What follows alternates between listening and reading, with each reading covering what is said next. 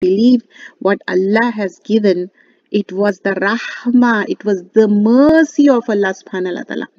And looking down on A'udhu billahi minash shaitanir rajeem. Bismillahir Rahmanir Rahim. Hadith on beauty. This is from Bukhari. Allah is beautiful and Allah loves beauty. Putting on beautiful, lawful clothes doesn't mean putting on pride.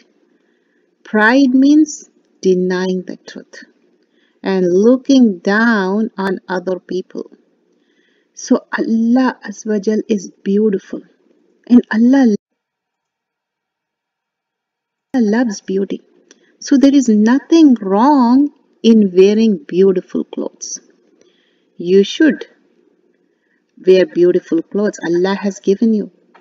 Wear the beautiful clothes, nice clothes, but be thankful. Don't be boastful. You wear it for yourself and thank Allah subhanahu wa ta'ala.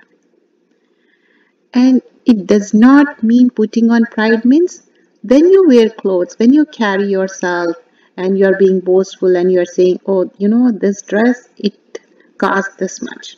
Even though it cost, when people ask, don't give them the price tag. Because if you really work on this hadith, so you have to be careful. Don't say the price tag.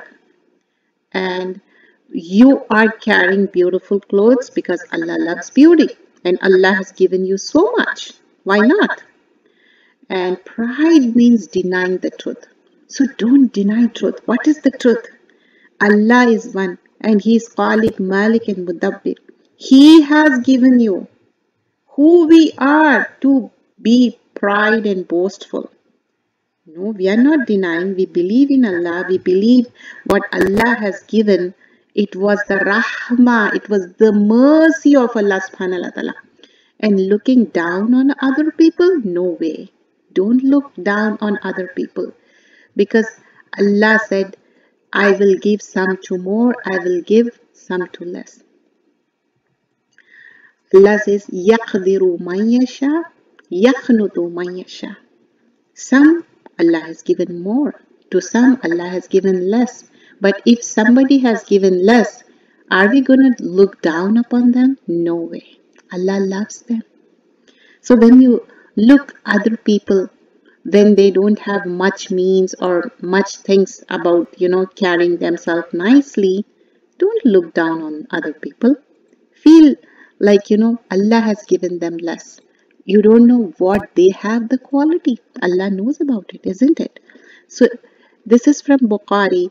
Allah is beautiful, loves beauty. So putting on beautiful clothes, there is nothing wrong doing the zina, but you shouldn't do arrogance, takabbur. That is not appreciated. That is not like. Who did the takabbur? Qarun. He was boastful and he's sinking in the earth. And does not mean putting on pride. Never have pride. Allah don't love mustakbirin. Allah don't like takabbur. And pride means denying the truth. Never deny the truth. We are not going to deny the truth. Allah has given to some, Allah has not given to some, and Allah give you more, Allah will give you less. That is the taqdeer. That is the qadar Allah. Don't look down on other people. Jazakallah khairan kaseera.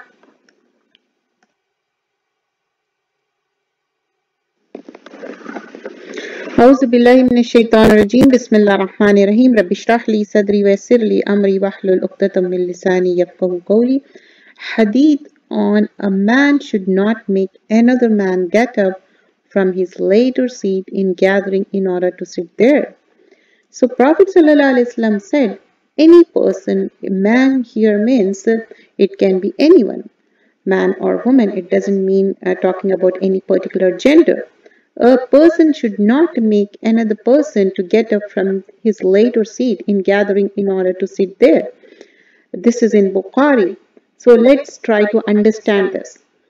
When it happens, when you go to Friday's sermon, which is called Juma Khutbah, many people They barge in, they rush in, and they say, oh, I'm always sitting here, so I want to sit here. And first of all, we are not supposed to talk at that time, but people, they talk because they are not knowledgeable. They don't have knowledge and they are innocent or ignorant. We can only give 70 excuses because a moment always think about other person, a believer, uh, good, not thinking any negative. So we were saying, like, we shouldn't ask any other person to get up and sit there. And people, they don't even ask. Sometimes they barge in and they sit and they cross all of them and they sit when, even though if they are late, they sit there. This is not appreciated. You can see the hadith over here. We shouldn't do that. Whether you have habit of sitting in particular corner of the masjid or even at home, somebody is sitting and you are asking to get up and you are sitting there, you are not supposed to do that.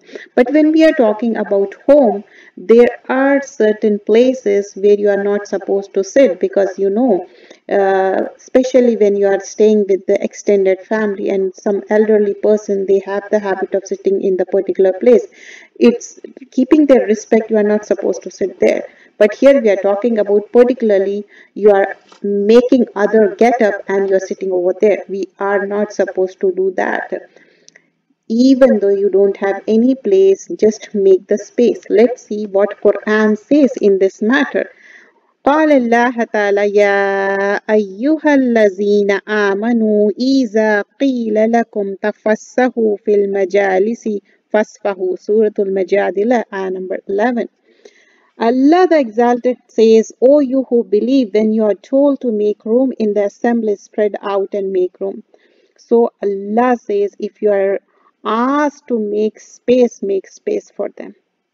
So, like, Allah will make space for you. What does it mean that Allah will make space for you? Many times it happens, like when you are at road, you're driving, you're stuck in the traffic, you have to make up on the time and you are asking Allah subhanahu wa ta'ala, you are making request to Allah subhanahu wa ta'ala, Allah ta'ala will make a room and somehow you will reach on time. What about the other things? Many times, like in our daily chores at home, something goes on with our children, with our family, so many things, we make space for the others and Allah will make easy for you, Allah will make space for you.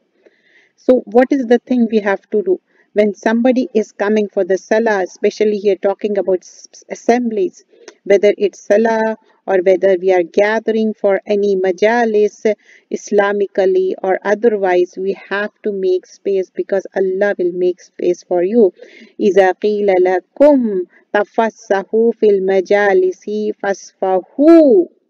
So this is like, oh, you who believe, when you are told to make room in the assembly, spread out, make room. So we have to make room.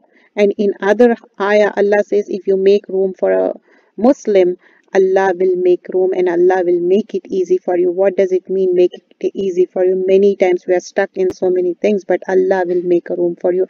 And it is a small thing, isn't it? Just give some space. And what does it mean, give some space? Your heart will overcome, oh, why should I give space? That ego thingy, just remove that. Remove ana thing, just remove it. Why don't I give the space? Why not? Yes, of course, I can give space. Just give space. Allah will make space for you. And what we learn, we are not supposed to ask anyone to get up and you are sitting there. Jazakallah khairan.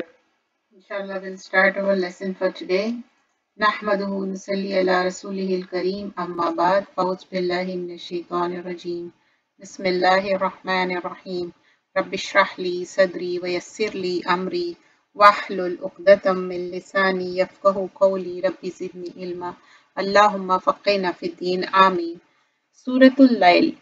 Surah Al Layl. Let's see whether this surah is Makki or Madani. We'll see the detail of it and we'll do the tafsir for Surah Al Layl. Surah Al Layl is surah number 92 and it has 21 ayahs, 21 verses. So here this surah is a Makki surah and Makki surah is different from the Madani. So in Makki surah, there's a difference in the Makki surah. So how the things will be in Makki surah? it talks about Tawheed. What is Tawheed? Islamic monotheism. This surah so closely resembles to Surah Shams that each surah seems to be an explanation of the other. It is one and the same thing which has been explained in Surah Ash-Shams in one way, and in this surah in another. This indicates that both these surah were revealed in about the same period, which is early stage of Prophet ﷺ residence in Makkah. What are the major issues? Divine law and guidance. For good people, Allah will facilitate the easy way, and for the wicked, the hard way. What benefit will get from his wealth if he himself is doomed? This surah identifies two different ways of life and explains the contrast between their ultimate ends and results. The first way is of the one who spends his wealth, adopts taqwa, piety, acknowledges the good as the good. The second way is the one who is a miser, does not care for Allah's pleasure or displeasure and repudiates what is good and right. It is stated that these two modes of action, which are clearly opposite to each other, cannot be equal and alike in respect of their results. Just as they are different in their nature, so are they different in the results. After this, three realities are stated briefly. First, Allah has not left man uninformed in the examination hall of this world, but has taken himself the responsibility to tell him which one is straight and right way out of the different ways of life. There is no need to point out that by sending his Rasuls and his books, he has fulfilled his responsibility. The master of both this world and the hereafter is Allah alone. If you seek this world, it is He who will give it. If you seek the hereafter, again it is He who will give it. Now it is for us what we strive for, because we have given only this one life.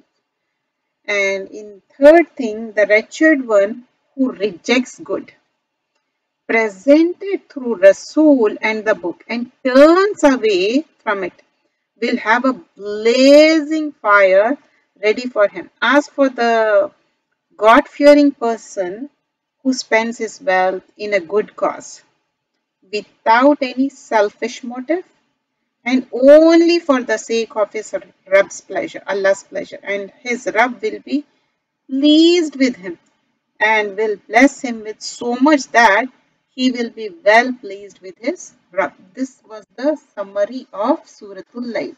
So let's begin the surah, and most of the tafsir we are covering from Ibn Kathir. It has 10 volumes and it has more detail also. You can inshallah refer to it.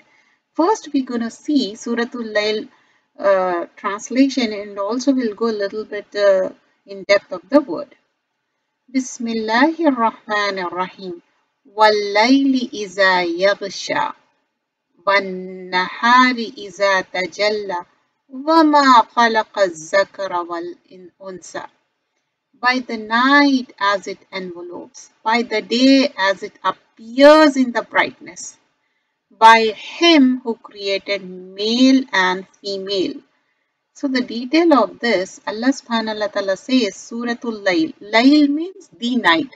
Because of the Al, it is the. Layl, and we keep this name also, Layl, Layla, night. And as I mentioned before, this is a Makki surah. Bismillahir Rahmanir Rahim. In the name of Allah, the most merciful, the always all merciful. Wal-layli iza yaghsha. Wa is for swearing by. Layl, the night. Iza, when. Yaghsha. Ghain, sheen, ya, to covers, to envelopes. One nahari, one by nahar, the day. Iza, when tajalla is from jim lam ya, it appears. Wama khalaqa zakara wal unsa. Wama, by or and, what khalaqa, he created. Khalaqa is from qa lam qa, zakara, zal kafra, the male. Wa and unsa, the female. So here talks about the male and the female. So when we see detail of this ayahs from 1 to 3, first of all, the recitation of this Surah Al Layl in the Isham prayer. The statement of Prophet ﷺ to Muaz has already preceded, where he said, Fahal Salaitu, why did you not pray? The recitation of Suratul Duha and Suratul Layl. That is Surah number 91 and Surah number 92. So he suggested this Surah to read in the Isha time. So let's see, in this, when talks about Wal Layl and Iza Yaghsha, swearing by the diversity of mankind in their efforts and here. So when Allah subhanahu wa ta'ala by the night and as it envelopes. So by the diversity of the mankind in their efforts and informing of the different results of that. Allah swears by saying, وَاللَّيْلِ إِذَا يَغْشَى, by the night as it envelopes, meaning when it covers the creation with its darkness. And وَالنَّهَارِ إِذَا تَجَلَّى, by the day as it appears, meaning with its light and its radiance. وَمَا خَلَقَ الذَّكَرَ وَالْأُنْثَى, by him who created male and female. This is similar to Allah's statement, وَمَا خَلَقَكُمْ أَزْوَاجًا. This is in Surah number 78, ayah number 8. We have created you in pairs. It is also similar to his saying, وَمِن كُلِّ شَيْءٍ خَلَقَهُ زَوْجَيْنِ. Surah number 51, ayah number 49. And just as these things that are being sworn, they are opposite likewise. That which this swearing is about are opposite things. This is why Allah subhanahu wa ta'ala says, Inna sa'yakum lashatta.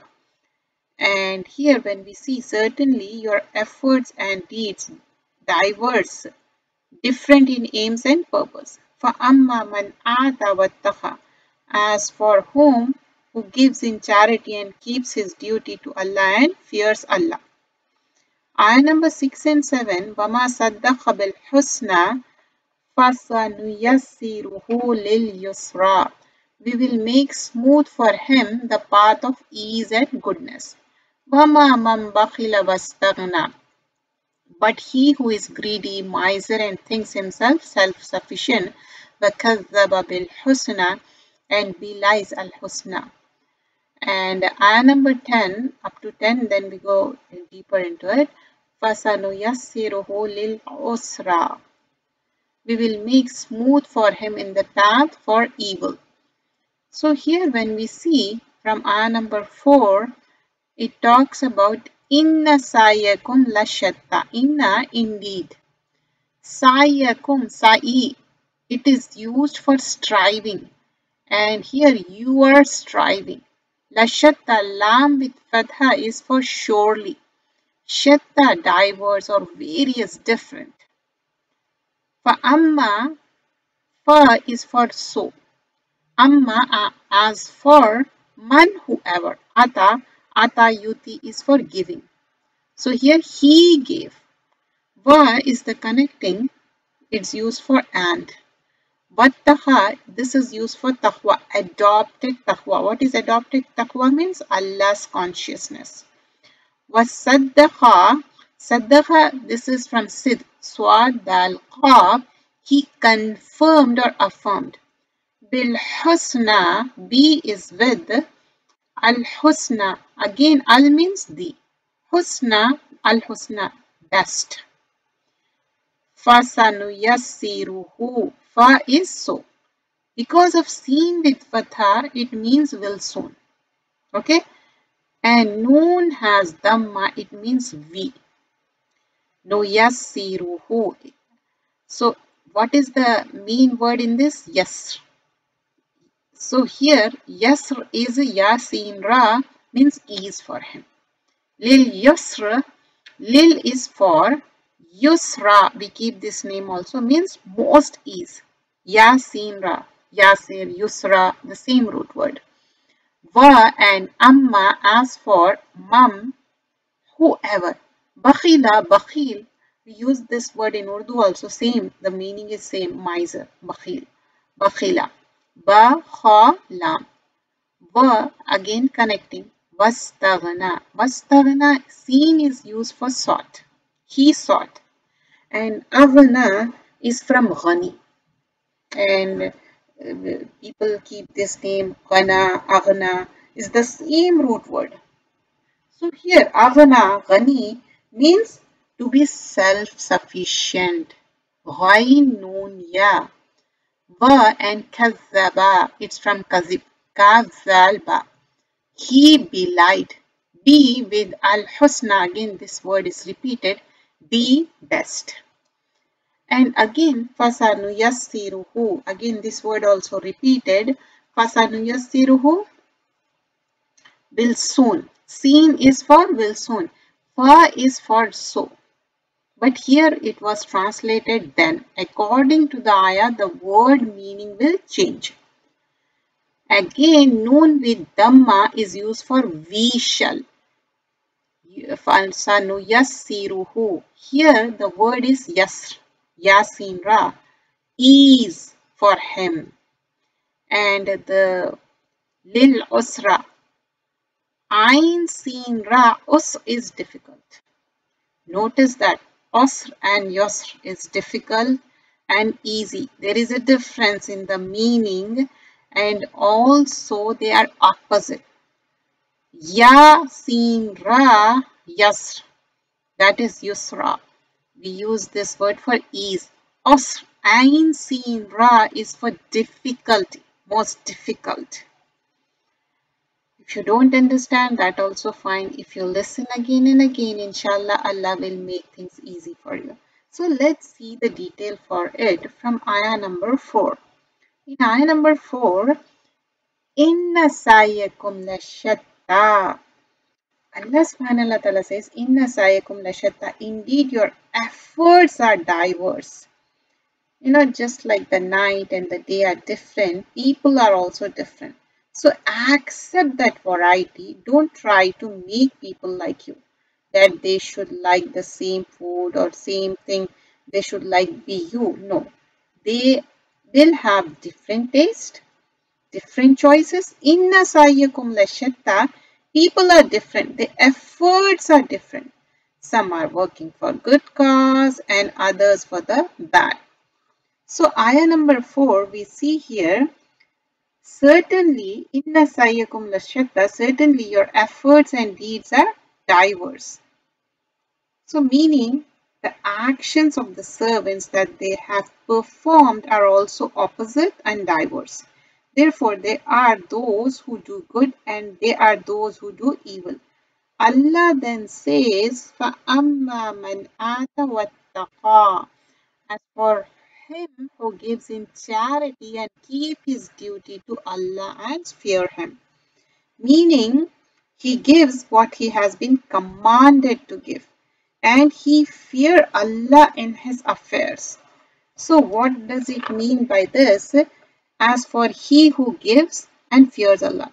He gives and fear Allah also. Not that he thinks I have given now, I'm safe, I can commit sins. No, not that. One after another, I gave some charity sound, so now I have a license to sin. No, it's not so. No way. Because فَأَمَّا مَنْ آتَ وَاتَّقَى. What happened with us is that our good deed, we do a little bit of good. And we get deceived by our good deeds. We think that now we can commit a little bit of sin.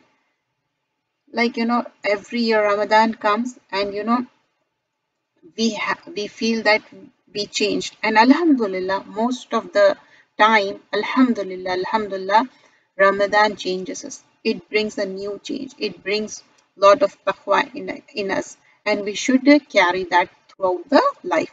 فَأَمَّا مَنْ آتَ وَاتَّقَى, he gives and fears. Why does he fears Allah? Because he knows what he has done is not enough. He knows that it's quite possible that I have done is rejected, because we know how we perform good deeds. فَأَمَّا مَنْ آتَ وَاتَّقَى. So we have to check our intention. Are we doing for the sake of Allah? That is the key thing. Taqwa should be there. وَصَدَّقَ بِالْحُسْنَى, and believes in al-husna. So here when we talk about wasaddaqa bil husna and believes in al husna, meaning in the compensation of that, this was said by Qatada and Qusayf said in the reward, then Allah says fasanuyassiruhu lil yusra. We will make smooth for him the path of ease. Ibn Abbas said meaning for goodness. Then Allah says فَأَمَّا مَنْ بَخِلَ. So here, فَأَمَّا مَنْ بَخِلَ وَاسْتَغْنَى.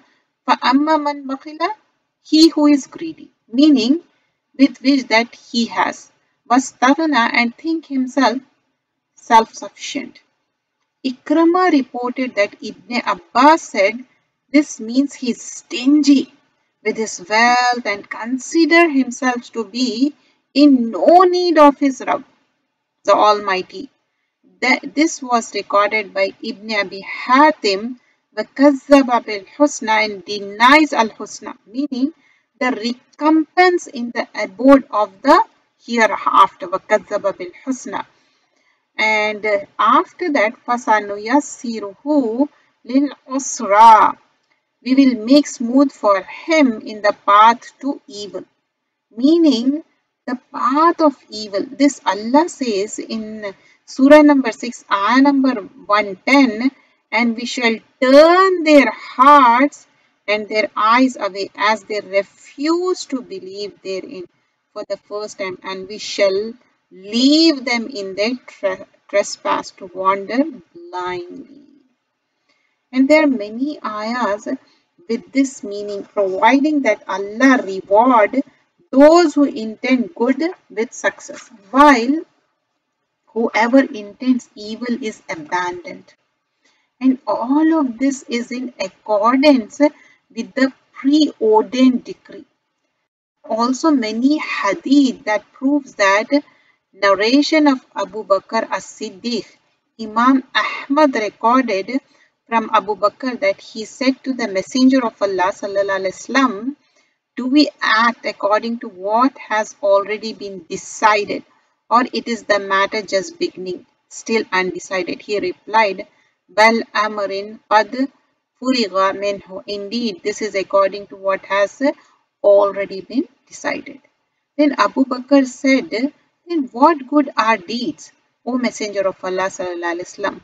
He replied, everyone will find it easy. Kullu muyassirun lima khuliqa lahu.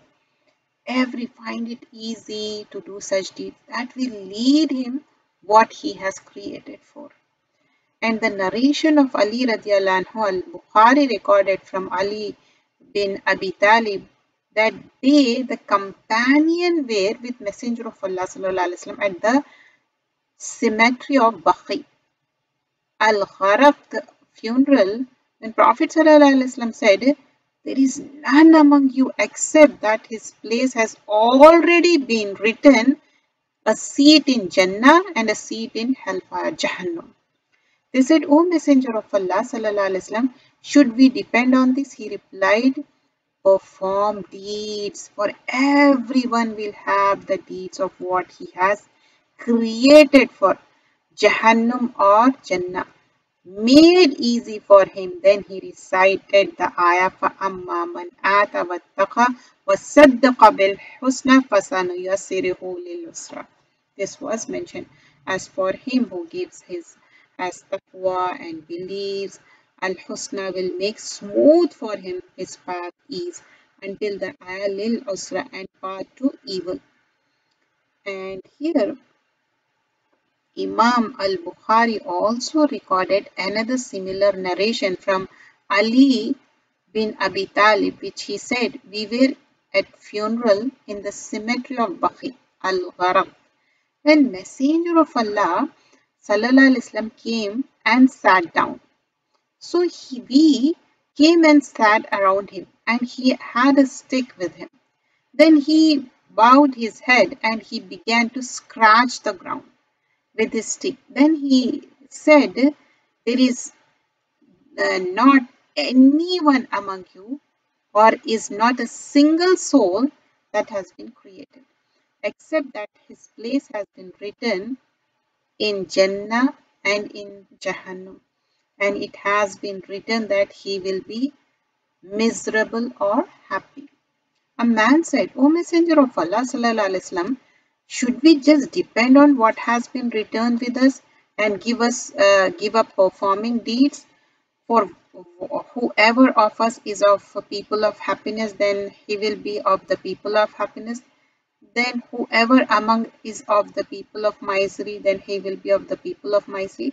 Then Prophet Sallallahu Alaihi Wasallam replied, those people who are the people of happiness, they will have the deeds of the people of happiness made easy for them, and those people who are people of misery, they will have the deeds of the people of misery made easy for them. Then he recited this ayah, فَمَّا مَنْ آتَ وَاتَّقَى till فَسَنُيَسِّرُهُ لِلْعُسْرَى, till the usra he recited.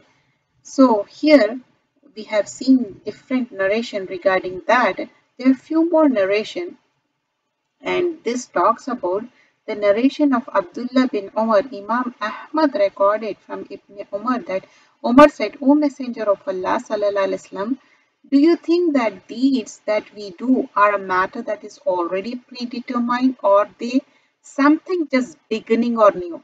Prophet Sallallahu Alaihi Wasallam said, it is something that has already been predetermined. Therefore, work deeds, O son of Khattab, for verily each person will have things made easy for him.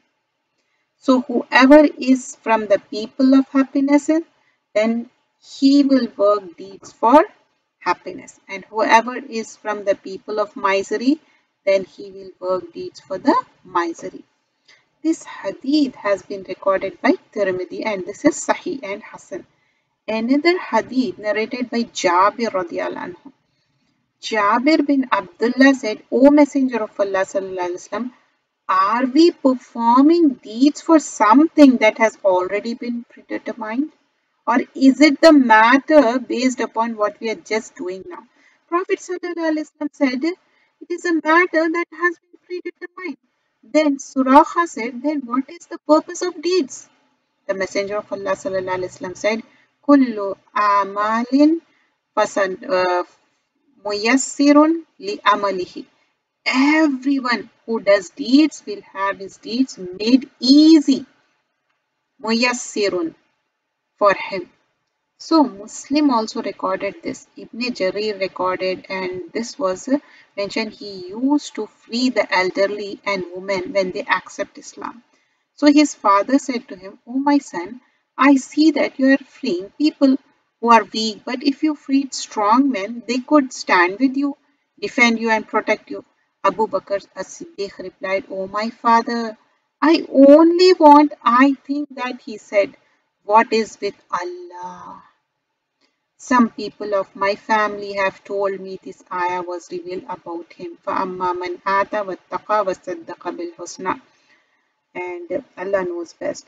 Then Allah says that will his wealth avail him when he goes down. وَأَمَّا يُغْنِي عَنْهُ مَالُهُ وَتَرَدَّى. Before moving further, from ayah number 6, وَصَدَّقَ بِالْحُسْنَى. So when it talks about وَصَدَّقَ بِالْحُسْنَى, ayah number 6, here, and the believers they have best reward. And ayah number 7, فَسَنُيَسِّرُهُ لِلْيُسْرَى, we will ease him towards ease. What is this ease? easy Islam, practical Islam, because this is what will lead to ultimate ease, which is Jannah. So there are three signs of success we learn over here. Generosity, showing generosity to others, ata, giving, but how? With sincerity. Secondly, avoiding wrong with Allah's fear. Thirdly, confirming the truth and supporting it. Whoever does this, Akhirah will be made easy for him. Dunya will be made easy for him. How? فَسَنُيَسِّرُهُ لِلْيُسْرَى, meaning Islam will be made easy for him. Ta'a, obedience to Allah, will be made easy for him. How? So that he will do one good deed after another, one good deed after another. It's like, chain reaction. So it's like a domino effect. One good deed leads to another, which is a blessing of Allah, that a person is able to firstly recognize a good deed and secondly do it and then continue it until reaches the end of it and he completes it. This is a huge blessing of Allah. فَأَمَّا مَنْ آدَ وَاتَّقَى وَصَدَّقَ بِالْحُسْنَى فَسَنُيَسِّرُهُ لِلْيُسْرَى. So, Prophet Sallallahu Alaihi Wasallam in ayah number 7, فَسَنُيَسِّرُهُ لِلْيُسْرَى, Prophet Sallallahu Alaihi Wasallam said, whoever is righteous, he is granted tawfiq to perform the righteousness. And whoever is wicked, then he is granted to perform tawfiq of evil. So make dua that we should get tawfiq to do good, husna. But as for he withholds and consider himself free of need and denies the best reward, and we will ease him towards difficulty. Let's see from ayah number 11 to 20. In ayah number 11, وَمَا يُغْنِ عَنْهُ مَالُهُ إِذَا تَرَدَّى, and what will his wealth avail him when he goes down in destruction?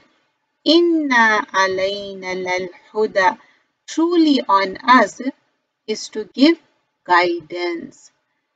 Ayah number 13, wa inna lana lal akhirati wal ula, and truly unto us belong the last hereafter and the first this world.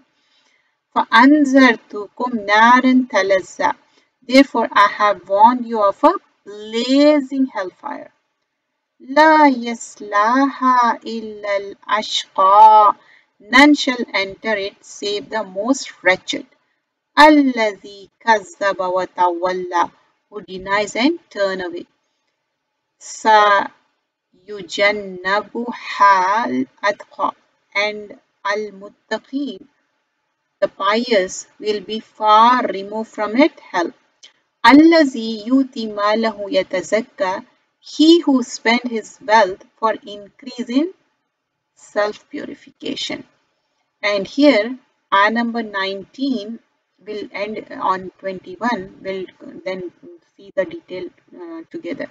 وَمَا لِأَحَدٍ إِنْدَهُ مِنْ نِعْمَةٍ تُجْزَى, and who has in mind no favor from anyone to be paid back. إِلَّا ابْتِغَاءَ وَجْهِ رَبِّهِ الْأَعْلَى, except to seek the countenance of his Rabb, the Most High. وَلَسَوْفَ يَرْضَى, he surely will be pleased when he enter Jannah. Enter Jannah means enter paradise. So from ayah number 11, let's see the word to word for this. In ayah number 11, Allah talks about wa, and this is connecting. So connecting, ma is not. Ma, not. Yughni is again the same words has been used. It's ghani, wine, noon, ya. Ya, it. Yughni, it avails. Anhu, for him. Just with ha, with dhamma, is for him. So try to memorize the small pronouns and how the formation changes. Maluhu. Maluhu, again, who is for his. So this is, before it was him, and here it is his. Accordingly, the word changes and the meaning changes. Maluhu, his wealth. Iza, when. Taradda. The with the fatha is for he. He, taradda, falls headlong into destruction. Inna, indeed, alayna is only upon us. Na is used for us. Alayna. Lal huda. Lam with fatha is used for surely. And actual word is huda. Ha dal ya. This is used for hidayah, guidance. Surely the guidance. Why this is the? Because it is al. Because of al, the. Wa and inna, indeed, lana is only for us. La, surely, akhirata is from Hamza Khara, the akhirah, hereafter. Wa and al-ula, the first, means here talks about the world. Fa anzartukum. Fa is used for so, anzartukum. The main word is here, nun zara, nazara. So warn, anzartukum. To kum, because of kum, you all. Okay. Naran, a fire. Talazza, lam, za, ya. Talazza, ta is for it or she. Why this fire she used? Because grammatically some words are she. So here talazza is blazes she. La, not. Yes, la, ha. He enters to burn, roast in it. Illa, except. Ashqa, the most wretched. This is from Shaqi, Sheen, Qaf, Ya. Allazi, who, kazzaba. Kaf zal ba is used for lying, kazzaba. And this is, it has tashdid on it. So kazzaba, he belied. Wa and tawalla. Waw lam ya, well he turned away. Wa and sayu jannabuha. Seen with fatha is used for will soon. Yujannabuha, he shall be put aside. Ha is for it. At-taqa, the most righteous. Have the taqwa. Allazi who, yuti, he gives malahu, his wealth. Again, who is used for his. And actual word is mal. Yatazakka, he purifies. And what is the root word here? Tazkiya, zakiya, zaka, zal kafiya, for purification. We use for zakat also same word. Wa and ma, not. Li ahadin, for anyone. In the who, with, near. Who again for him. Min, from. Ni'matin, any favor. Nema, we use this in Urdu also, nema. Noon, ain, me. Tujza, it she is given as a reward, recompense. Illa, except ibtigha. Ibtigha is from baghi, to seek. Wajhi, wajh is used for face. Wajhi, face, countenance. Rabbihi, of his Rabb. Al-Ala, the Most High. This is the attribute of Allah subhanahu wa ta'ala. Wa and la sawfa. La here is used for surely. Sawfa will shortly. Yarda, he will pleased, is from Rada, Ra, Dod, Ya, Radiyallahu anhu, Rada, Rida, the same root word. So let's go deeper the meaning of this from ayah number 11. Ayah number 11 talks about Vama yoni anhu malahu iza taradda. So here, and what will his wealth avail him when he falls? So when he falls, what his wealth will avail him? And what will his wealth avail him when he goes down? Mujahid said this means when he dies.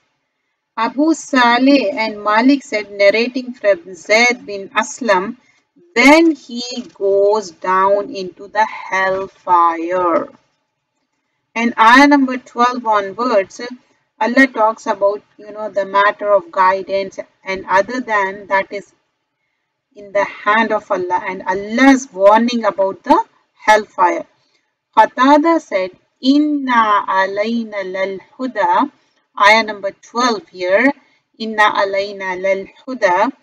Truly on us to give guidance. This means we will explain what is lawful and what is prohibited. Others have said that it means whoever traverses upon the path of guidance, hidayah, then he will reach Allah in the hereafter. We consider this ayah like other ayah, wa alallahi, and upon Allah is the responsibility to explain the straight path. Surah number 16, ayah number 9. This has been mentioned by Ibn Jarir. Allah said, وَإِنَّ لَلْآخِرَةُ وَالْأُولَى وَإِنَّ لَنَا لَلْآخِرَةَ وَالْأُولَى. Ayah number 13, and truly unto us belong the last hereafter and the first this world. This means they both belong to Allah subhanahu wa ta'ala. Allah in the complete control of everything. Then Allah says, فَأَنْزَرْتُكُمْ.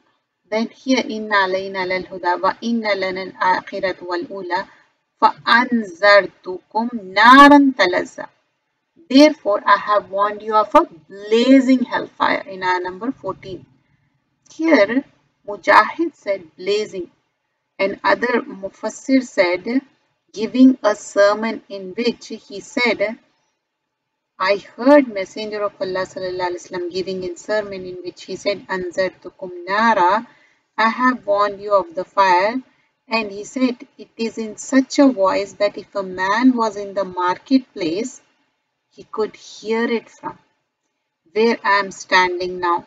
And he said, it is with such force that the garment that was on his shoulder fell down to his feet. Imam Ahmad recorded from Abu Ishaq that he heard Numan bin Bashir giving a sermon in which he said, I heard Messenger of Allah sallallahu alaihi wasallam saying, verily the person to be punished lightest of the people of the fire on the day of judgment will be a man who will have placed on the soles of his feet 2 coals that will cause his brain to boil. Do you understand? The least of the punishment is 2 coals are placed on the foot and their brain will be boiling because of the heat. Imam Bukhari recorded. Muslim recorded that it was said, really the lightest punishment received by the people of hellfire will be a man who will have 2 sandals whose straps will be made of fire. That will cause his brain to boil just as a cauldron boils. Yet he will not think that anyone is receiving a torment more severe than him, even though he will be receiving the lightest punishment of them. And then Allah says, so this was the mention of how the lightest of the punishment. فَأَنْزَرْتُكُمْ نَارًا تَلَظَّى لَا يَصْلَاهَا إِلَّا الْأَشْقَى. None shall enter it save the most wretched.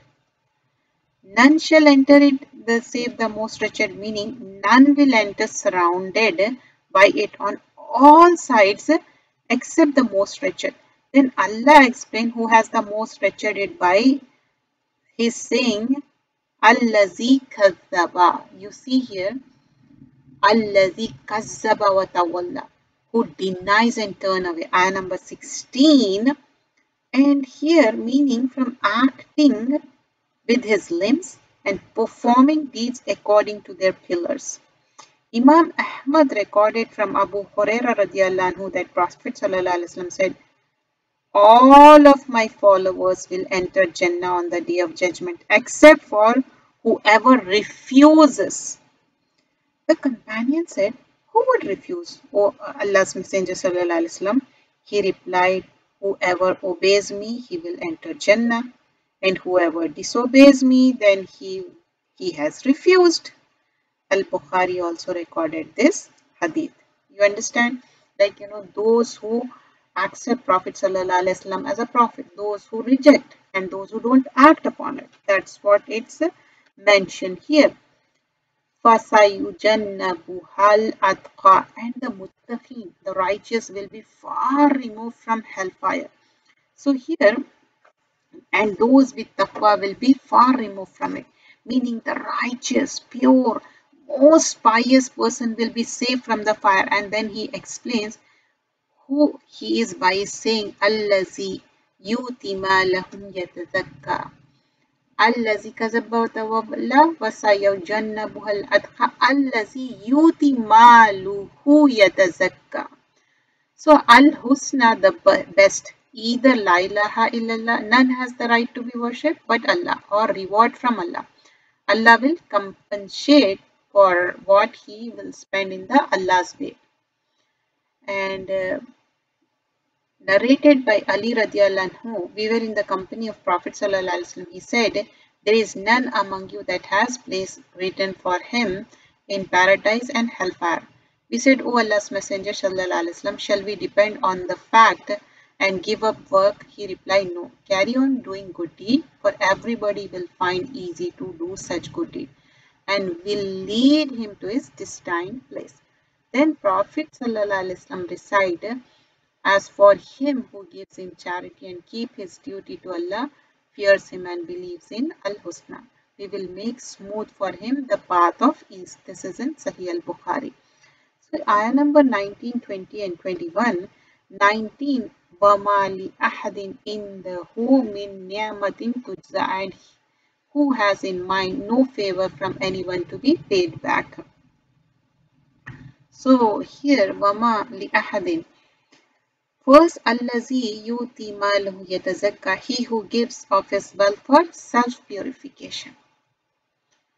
And meaning, he spent his wealth in obedience to his Rabb in order to purify himself and his wealth and whatever Allah has bestowed upon him of his religion, worldly things.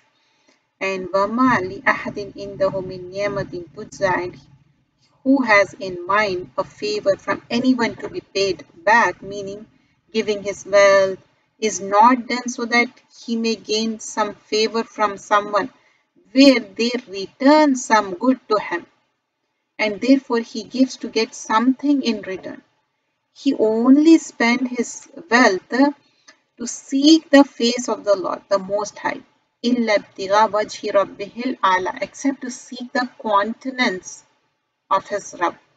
Ayah number 21, وَلَسَوْفَ يَرْضَى, meaning this in ayah number 20, meaning hoping to attain the blessing of seeing him in final abode in the garden of paradise.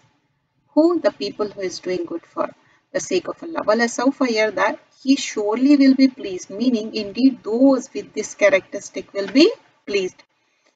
The cause of this revelation and the virtue of Abu Bakr, many of the scholars of Tafseer have mentioned that these ayahs were revealed about Abu Bakr as-Siddiq.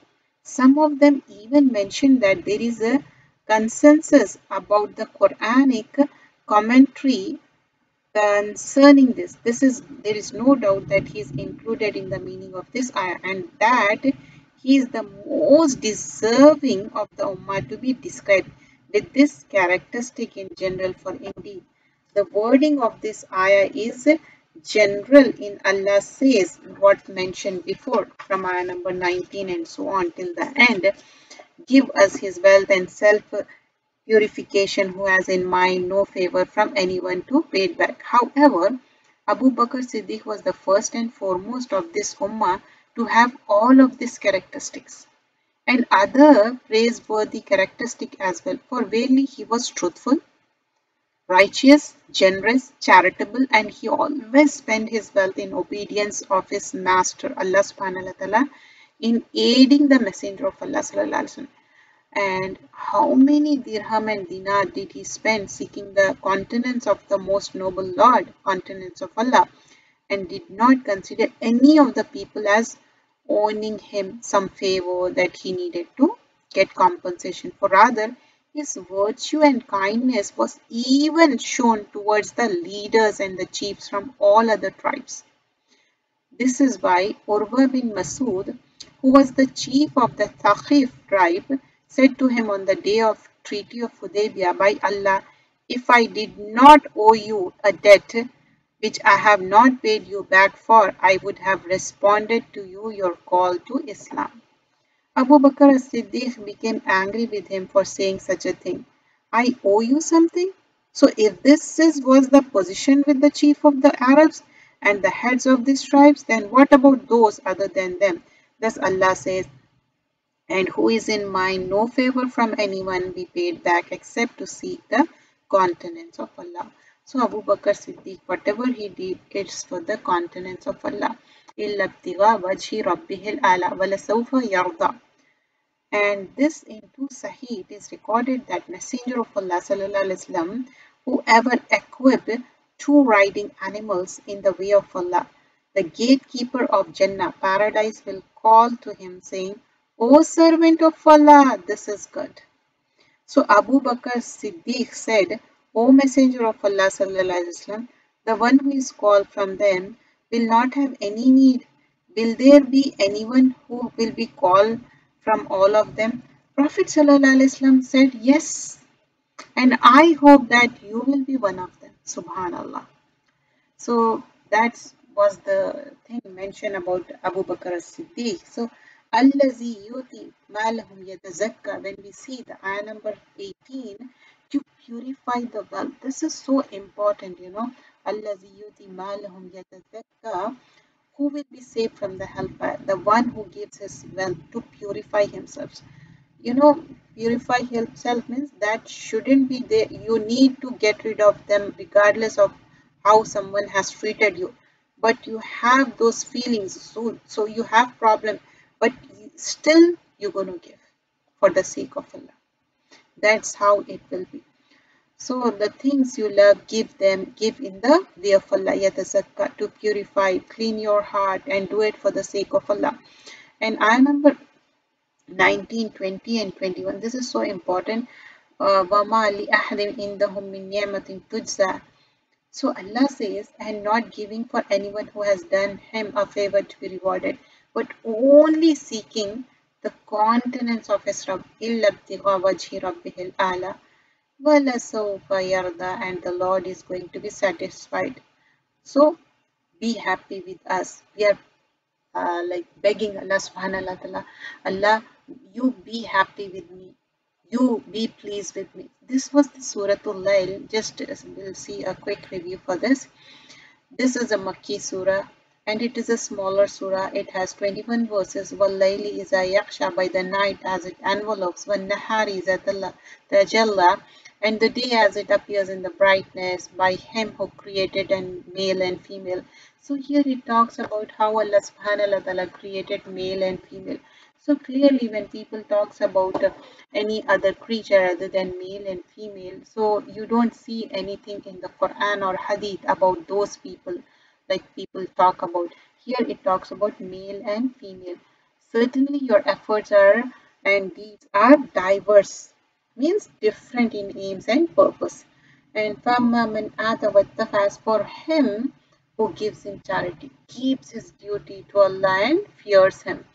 And from ayah number 6 to 10, and believes in Al-Husna wa saddaqa bil-Husna, we will make smooth for him the path of ease. Have you ever seen when you try to do good, Allah will give you tawfiq to do more good.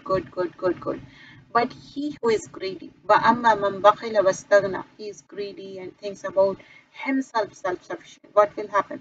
وَكَذَّبَ بِالْحُسْنَى, and belies. So what will happen? فَسَنُيَسِّرُهُ لِلْعُسْرَى, Allah will make smooth for him the evil path. You know, have you ever seen the people, if you are doing one evil, they follow with the another. So Allah has made, because of their evil thoughts, because they are not on the hidayah, evil has become easy for them. وَمَا يُغْنِي عَنْهُ مَالُهُ إِذَا تَرَدَّى, and what will his wealth avail him, what he goes down, when he goes down in destruction?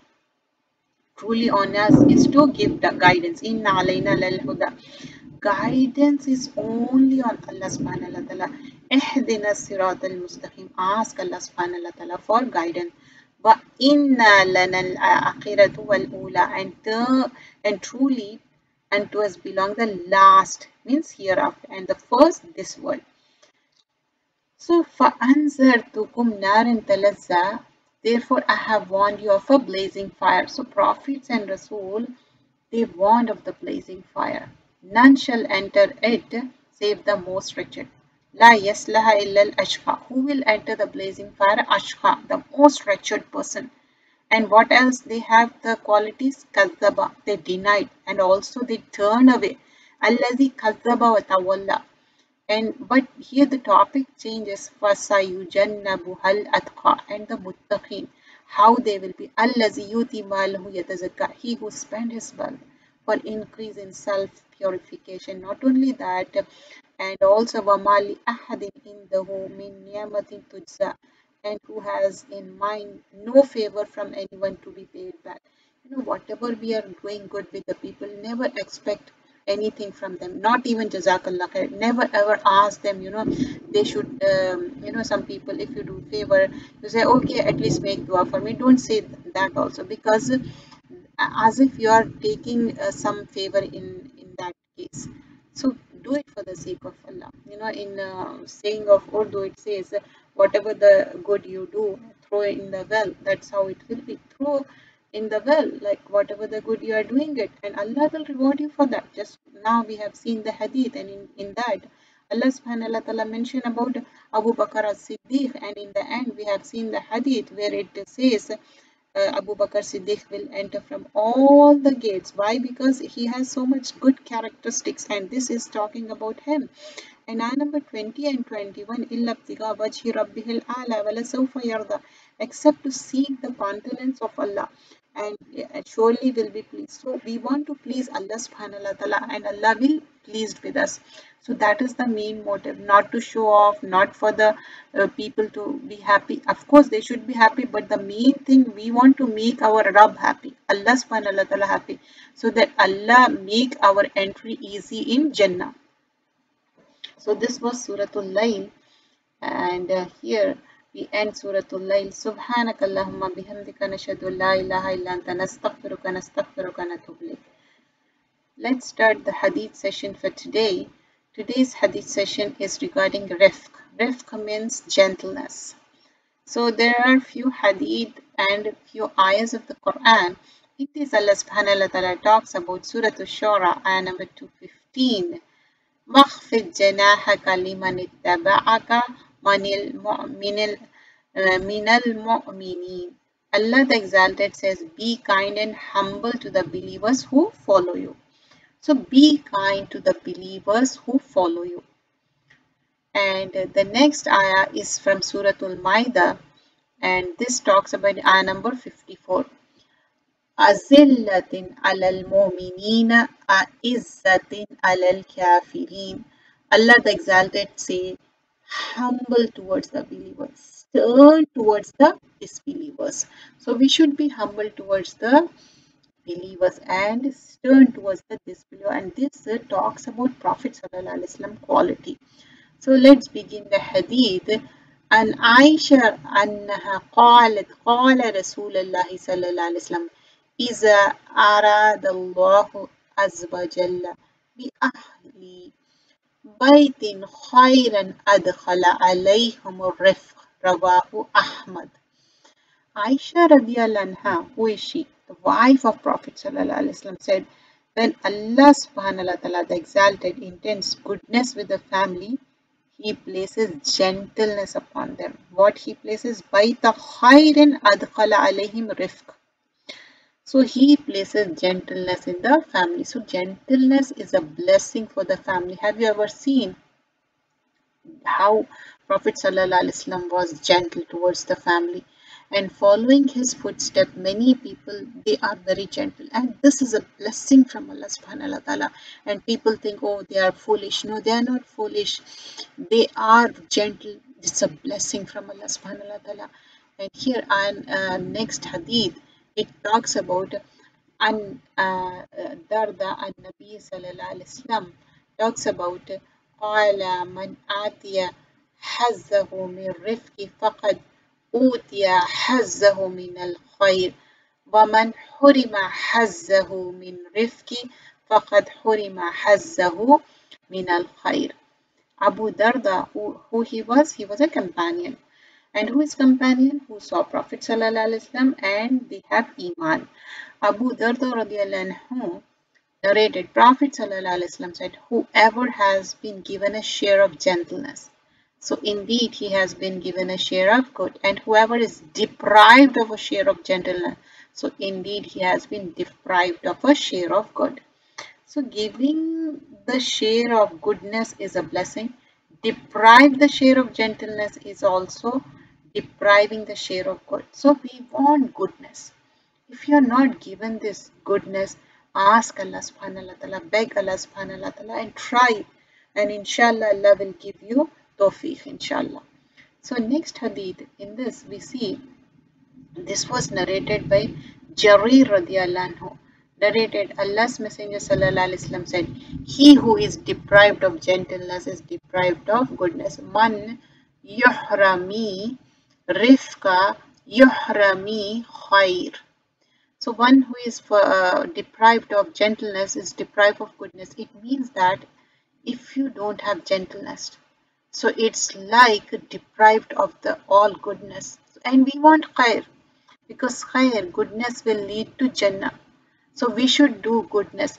And many times, non-Muslim, they try to do good, but they will get good only in this world, because without La ilaha illallah Muhammad Rasulullah and acting about amal and amal saleh, then only they can enter Jannah. But being a mu'min or mu'mina, why don't we do rifq? Why don't we do gentleness? And it will bring a khair. Let's see next hadith.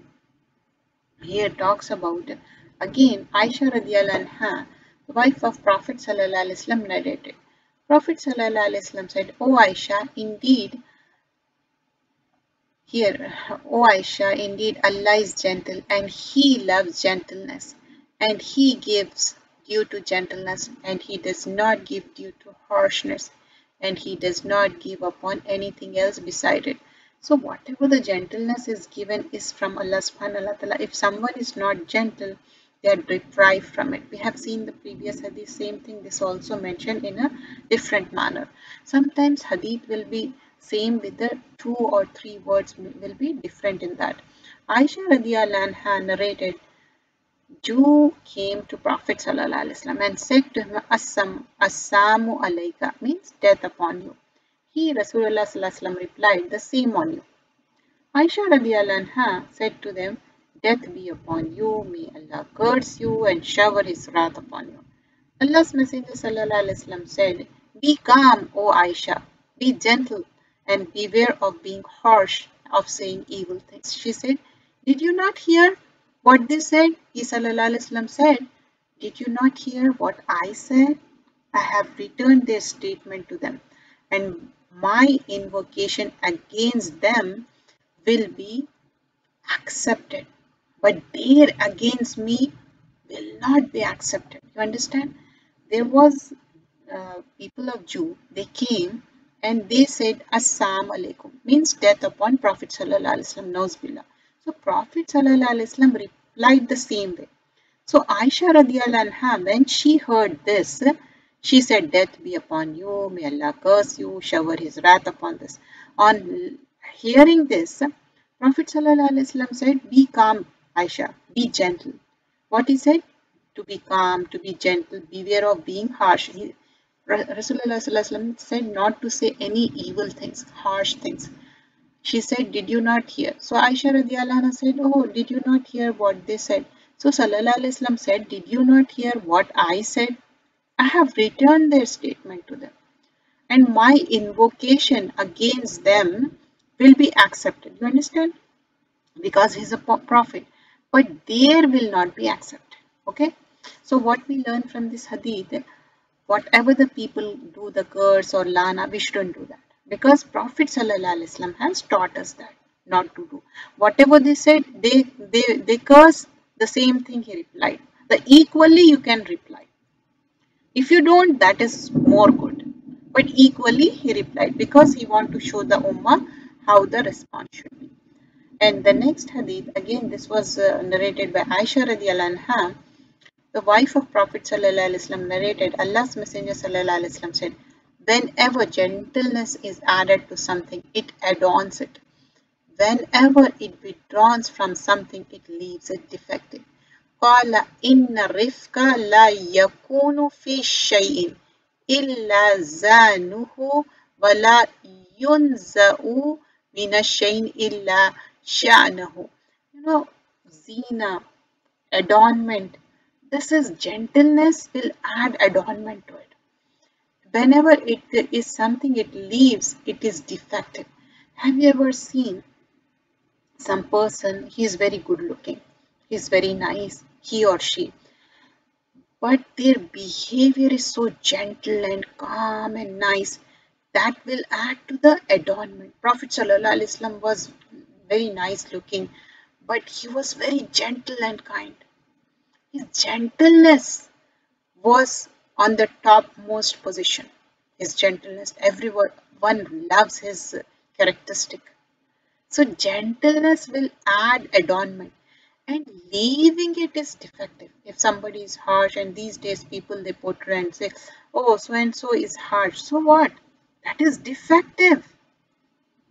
So that is not right. So we should ask Allah and we should try to have RIFQ. And what is the purpose of learning this chapter? We want gentleness. We should make dua for ourselves first, and then we should convey this message to others. If we don't have, also try to ask Allah subhanahu wa ta'ala, repeatedly tell yourself, no, Allah, I want to have RIFQ. I want to have gentleness in my characteristic, because that will bring closer to Jannah. Next hadith, Abdullah bin Masud radiallahu anhu narrated, Allah's Messenger sallallahu alaihi wasallam said, shall I not inform you of who is forbidden from hellfire, or whom the fire is forbidden upon? A man who is always accessible, gentle and easygoing. You understand? Who is going to Jannah? Gentle and easygoing. So what we learn from this, person is forbidden from hellfire. But what are the two characteristics they have? The man who is always accessible and gentle and easygoing. Always accessible means it can happen in our family, in friends, or so on and so forth. Like, because of their harshness and rudeness, we are not able to access them. Sometimes even the own parents, they become so harsh and rude, saying that these are the rules of the home. Okay, that's fine. If you put certain rules at home, it is the organized way, but it doesn't mean that so much harsh and rude that children are not able to share their own thoughts. And even sometimes grandparents, or sometimes even our friend circle, or our own teachers. So this doesn't mean, like, if you have given a certain position, doesn't mean that you're not accessible. Accessible in sense, be kind and gentle to them, and easygoing. You have been given certain position, whether at home or at work, but it doesn't mean that you should be boastful and you are not accessible. You understand that? This is what we learned today. So today's chapter was about gentleness. Gentleness is from RIFQ, and RIFQ is used for the elbow of your hand. And elbow, and also the same Qaf, RIFQ is also used for Rafiq, close friend. And RIFQ is close friend. How close friend? How the hand is dependent on elbow. You rely on it. The same way, Rafiq, you rely on your close friend, isn't it? So gentleness will lead you to Jannah. So calmness and gentleness, kindness, humbleness, that is loved by Allah subhanahu wa ta'ala. And we want to please Allah subhanahu wa ta'ala, isn't it? Those who have gentleness, Allah has placed that gentleness. And Allah subhanahu wa ta'ala says, this is the portion of gentleness Allah has given. And those who are not given gentleness, they are not given the khair. They are deprived from the goodness. We don't want to be deprived from the goodness. And also, in another hadith, we learned, don't be harsh or rude. This is not good. And also we learn, if somebody is harsh and rude and they are saying things which are not appropriate, then also return them same way, what we learn from this hadith, but not more than that, and not to curse or say anything more than that.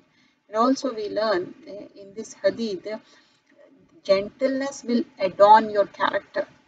If you don't have gentleness, it will make your character defective. So we want to adorn it, isn't it? And here, it doesn't mean that with outsiders we are good, but at your home you are not. We shouldn't do that. And lastly, we learn, people who are forbidden from hellfire are the people who are accessible. They are easy and gentle. Jazakallah khairan kaseera. Subhanakallahumma bihamdika nashhadu la ilaha illa anta nastaghfiruka wa natubu ilayk. So, and we are doing prayer according to Sunnah. And in this book, we are learning and trying to make our salah good. Prayer according to Sunnah. This is compiled by Muhammad Zulfiqar. So in this, the first chapter will do it. So here talks about how how we should improve our salah. So let's see the first chapter for this, inshallah.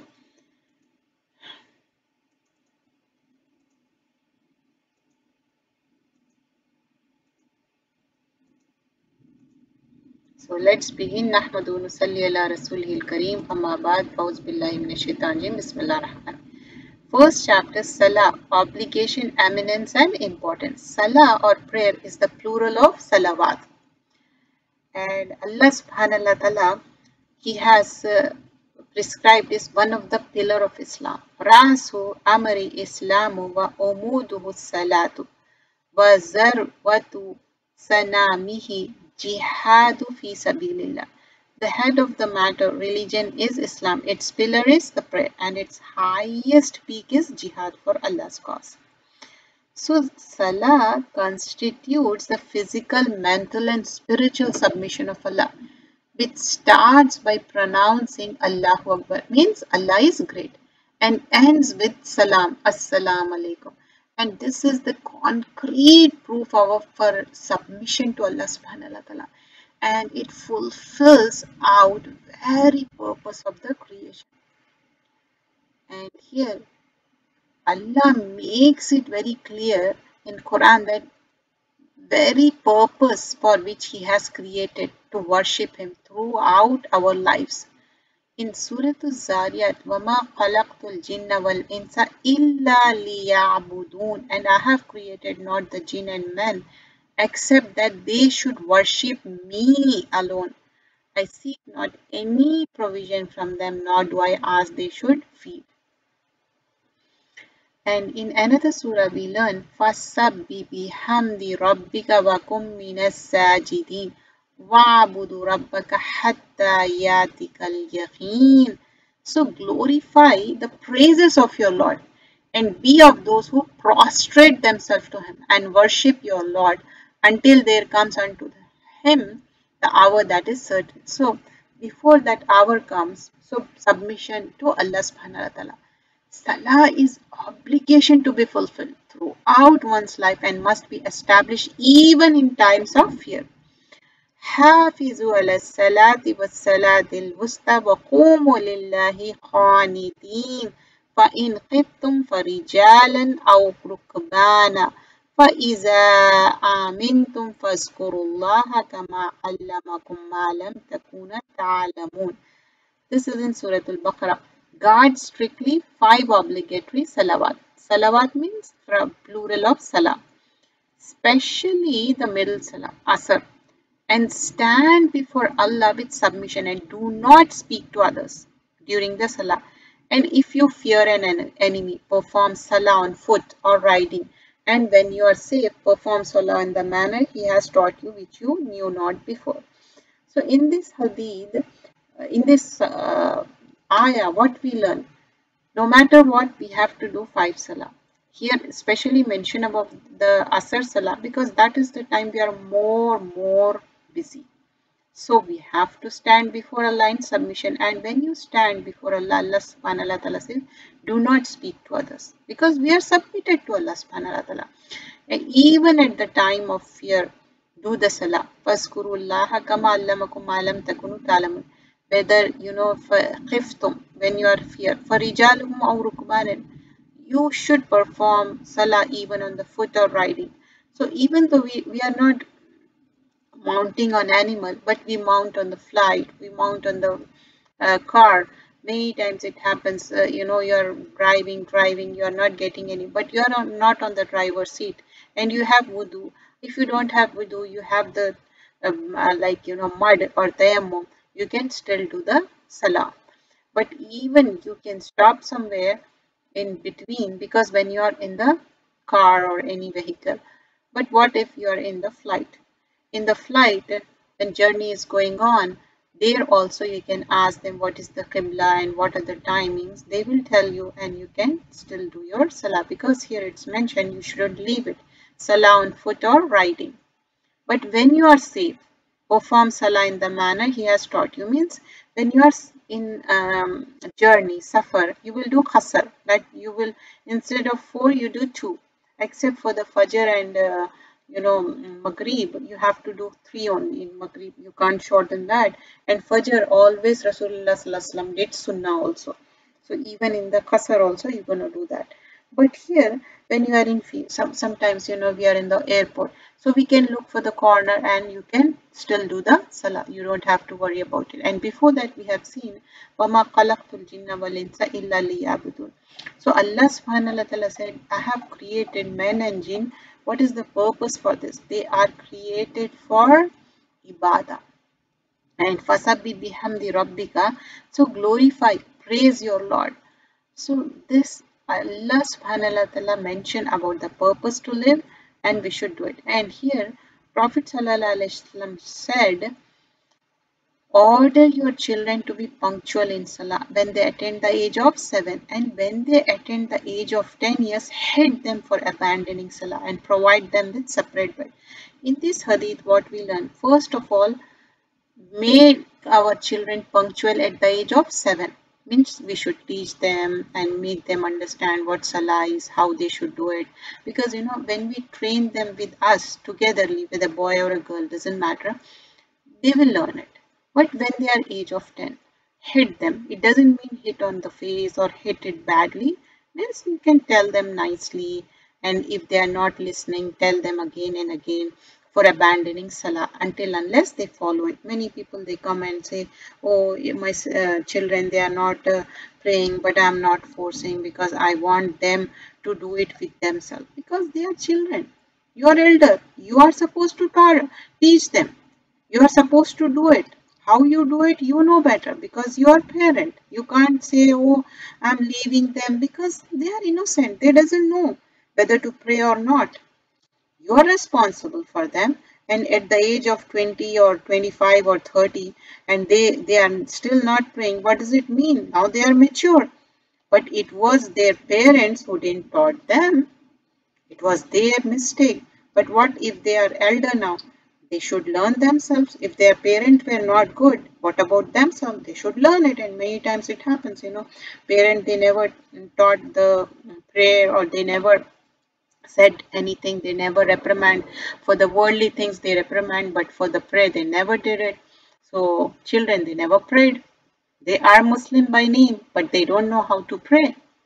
They learn it with themselves because they love Allah subhanahu wa ta'ala, and it is in our fitrah that we pray, because prayer will bring peace and tranquility in yourself, and we love to pray.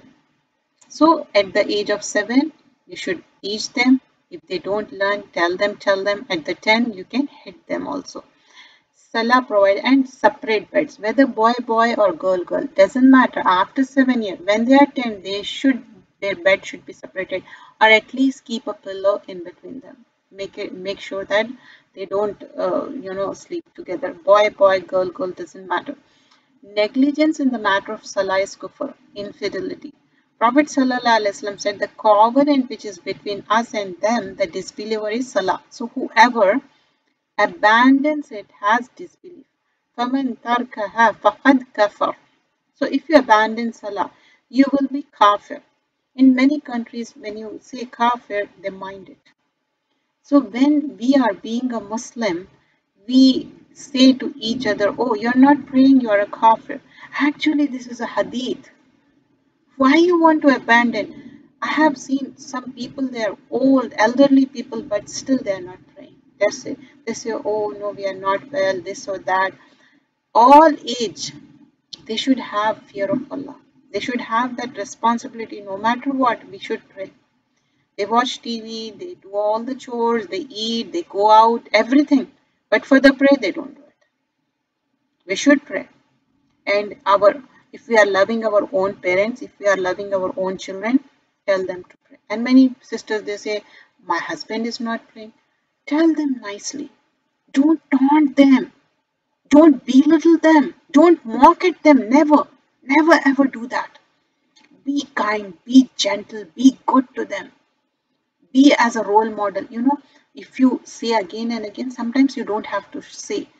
You practice well, inshallah, the other person will do it. Bring good in your life. Bring good in the home. Don't be bad to them. Many people, they complain, oh, my wife, she prays, but she has a big mouth. She talks very badly. She is very harsh, rude. A person who is praying, how can they be harsh and rude? We shouldn't do that. Role model is who? Prophet Sallallahu Alaihi Wasallam. And he said, between a man and disbelief and shirk is forsaking salah. So, وَبَيْنَ كُفْرِ وَشِرْكِ تَرْكُ salah. We don't want to do tarkus salah. We don't want to abandon salah. So, man and disbelief and shirk is forsaking salah. Don't abandon salah anytime, no matter what. There can be exception. Sometimes you may be sick or so, but still, even you're on the bed, still you can do it with your eyes. You can do it by sitting, but by lying down. If you can't do wudu, you can do tayammum. One day when Prophet ﷺ mentioned salah to his companion, saying, whoever guards it strictly will have light, evidence of his faith, and deliverance on the day of resurrection.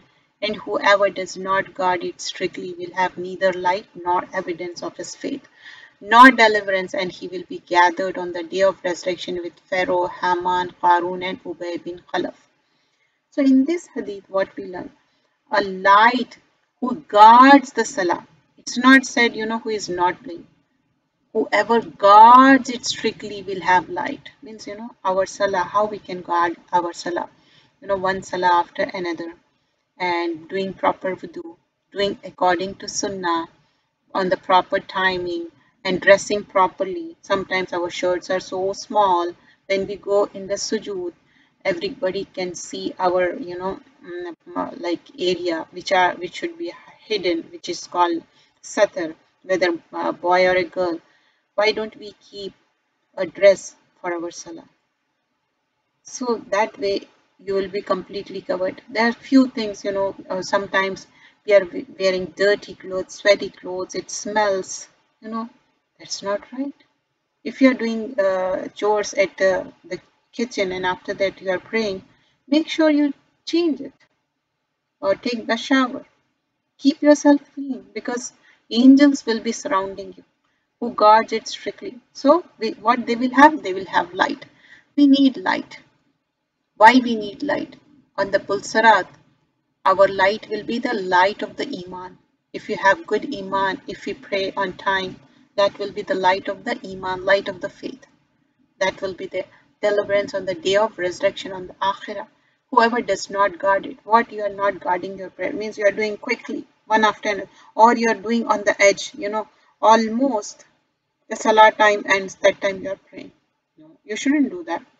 Once or twice, maybe some exception, you were in the meeting and by the time it ended, it happened. Allah knows your intention. But for the people who are on job, or the people who go and pick up their children, They should be in wudu all the time. As soon as they get the chance, they do the salah. Allah knows your intention, right? And if they are not guarding their prayer, they don't have light, first of all. And the second thing, they will be gathered with, Pharaoh, Haman, Qarun, and Ubay bin Khalaf. These were the people who were arrogant, those who were people who were not good. They are going to hellfire. So some of the scholars said in the explanation of this hadith that whoever neglects salah will be gathered on the day of resurrection with these disbelievers. For if he neglects them out of pride because he's a king or a leader, then he resembles Pharaoh. And if he neglects that out of pride of holding a powerful position, then he resembles Haman, the minister of Pharaoh. And so he will be gathered with him on the day of resurrection and taken to the hellfire, whoever neglects them because he is distracted by his wealth or the desire, then he resembles Qarun, whom Allah caused earth to swallow up, and he will also be gathered with him and taken to the hellfire. Whoever neglects it because he distracted by his business and other kinds of dealing, then he resembles Ubay bin Khalaf, the Meccan disbeliever trader. And he will be gathered and taken with him to the fire on the day of judgment. So may Allah save us all. And another hadith, Abdullah bin Shaqiq narrated, the companions did not consider the abandoning of any action of theirs as disbelief except abandoning salah. So companion, they try to avoid abandoning salah. Abu Darda radiallahu anhu narrated, said, my friend Prophet sallallahu alaihi wasallam enjoined upon me. What are the things he said? Do not ascribe anything as a partner with Allah if you are cut into pieces and burnt. The first thing, not to do shirk, not to ascribe any partner with Allah subhanahu wa ta'ala, even though you are cut into pieces and burnt. Many people these days, it has become fashion to visit the shrines, to visit the asthana or dargah. They think that's okay. They say, oh, because we are not righteous, we are asking righteous people to pray for us. There is no such thing. You can directly communicate with Allah subhanahu wa ta'ala, ask Allah subhanahu wa ta'ala. You can't ascribe partner with Allah subhanahu wa ta'ala. Are we going to say, oh, this is my mom and dad, and this is also my mom and dad? No, there is no such thing, right? We have only one mother and one father, isn't it? So Allah is only one God. Qul hu Allahu ahad. We can't say, okay, Allah is one, but I'm going to ask another deity too. You can't ask. Being a Muslim, how can you do that? And these days, shirk is going on, and they give different meanings for it, but Allah knows their intention. That is a shirk. Second thing, do not abandon prescribed salah deliberately. For he who abandons it deliberately, indeed Allah's protection becomes free from him. Deliberately, because you are lazy, fatigued, you are not praying. And Allah is free, Allah is ghani, and we are faqir. And we need Allah subhanahu wa ta'ala. When Allah is not protecting you, what does it mean? Allah is not saving you. And we want protection from Allah subhanahu wa ta'ala to save in this world, also in the hereafter. And the third thing, do not drink alcohol, for it is a key to all evil. It's literally alcohol, and also we have seen these days there are different kind of cigarette, there are different kind of things which you smell and you feel like a alcoholic thingy. It's not only like people who are in college and the mature people doing, even the smaller kids, they are supplying in the schools sort of things like called drugs and so on and so forth. They should avoid that and keep eyes open for the children, because shaitan is an open enemy. We think our children is very innocent. Of course they are, but shaitan is never. Shaitan is always chasing our children, because the shaitan will attack on the person who is feeble, and the children, They are very innocent. They don't know what is right and wrong. Even though if they are like, 10, 14, doesn't matter. You should look at them carefully. And if you feel some smell is going on, if you feel something is wrong, make sure the things are okay with them. Because you have to make sure. This is your duty. Don't get so much engrossed in your own life and you're busy with your laptops, your gadgets, and they are busy with their gadgets, and you're not getting time except to you meet on the dinner table and then you don't even see their face. No. Keep an eye. Even go to their room and see. Even watch everything. I'm not saying to spy them, but you have to be careful. So, what are the three things we learn in this hadith? Not to ascribe any partner with Allah subhanahu wa ta'ala, even though you are cut into pieces and burned. The second thing, not to abandon salah deliberately, because Allah is free from you and Allah will not protect you. Third thing, do not drink alcohol, for it is a key to all evil. Many people, they think, oh, I'm not drinking alcohol, but I can, take cigarette. And some people, they use that betel leaf, and in that they put certain kind of things. They are kind of one and the same.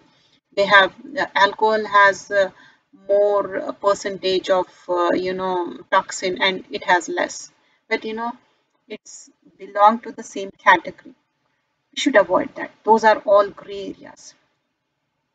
So here we stop. Inshallah, next session will continue. So we are doing prayer according to Sunnah, eminence and importance of Salah. Today we did that. So just a quick review for today's class, what we did. So here in this Salah obligation, eminence and importance, and the head of the matter, religion is Islam. Its pillar is the prayer, and it is highest peak is jihad for Allah's cause.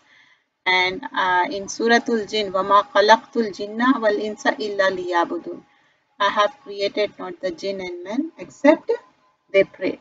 And the next thing we learn, فَسَبِّ بِحَمْدِ رَبِّكَ وَكُمْ مِنَ السَّاجِدِينَ. So glorify the praise of your Lord. Salah is obligation to be fulfilled throughout one's life and must be established even in the times of fear.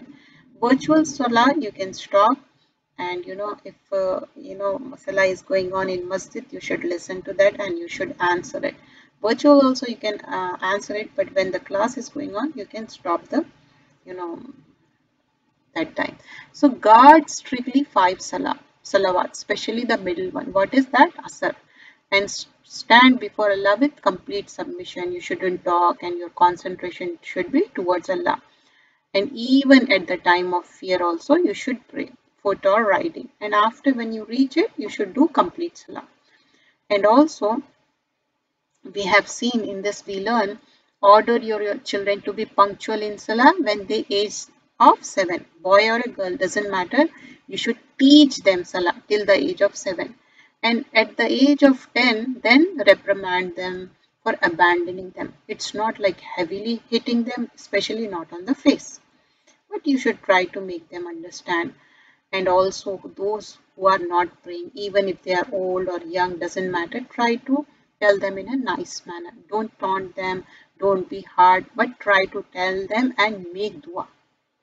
Continuous procedure it is, till they start praying it. Provide them with separate beds. Boy or a girl, girl or a girl, doesn't matter. You should provide separate beds, or at least keep a pillow or the space in between them. And negligence in the matter of salah is a kufr. So, faman tarkaha faqad kafar. So, don't tark the salah. That will be like a kufr. We don't want to be called kafir, isn't it? And here, baina rajula wa baina al kufr. What is that, between a man and a disbelief and a shirk is forsaking salah. Wa shirk ki tarkus salah. Again, tarkus salah is like, doing it deliberately. And Prophet ﷺ mentioned about 3 things: not to abandon salah, and means not to associate any partner with Allah subhanahu wa ta'ala, and also not to drink alcohol. And in this hadith we learn not to abandon prescribed salah deliberately, prescribed partner, and not to drink alcohol. And before that we have learned those who are not praying, they don't have any light, and we need light in the hereafter. And they will be gathered with Pharaoh, Haman, and Karun. So here we end our session. Inshallah, we'll continue in the next class. Subhanakallahumma bihamdika nashhadu an la ilaha illa anta nastaghfiruka